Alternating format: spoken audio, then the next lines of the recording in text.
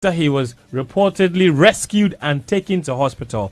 There is no record of him at any hospital, and the Ghanaian embassy, his agent, his family, nobody seems to know, including club officials who said he had been rescued. How about his wife? Have you asked him? Nobody knows exactly where he is. Yes, the wife is in London. Hey. No one knows where Christian Atsu is.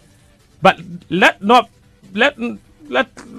me not be the one to tell you. Let's hear from his agent, Nana Setre, okay, telling us this morning what his latest update on Atsu really is.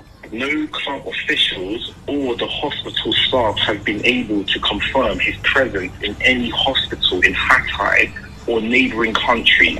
We are still searching for him. So we are very concerned. It's been 24 hours since we have reported that he's alive. However, he has not been seen in any hospital. So please bear with us whilst we try to search for him so that we can provide more information. Andy, it's very messy. You know, because the entire city is flattened. Flights can't go there. Cars can't go there. Even hospitals are overwhelmed with injured people. More than 4,000 people have been confirmed dead.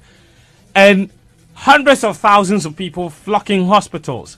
Now, you can't send your own people there to go looking for other people. The most challenging thing about this, Andy, is also that the club officials who are supposed to be looking for Christian Atsu have family members who are trapped and trying to rescue them.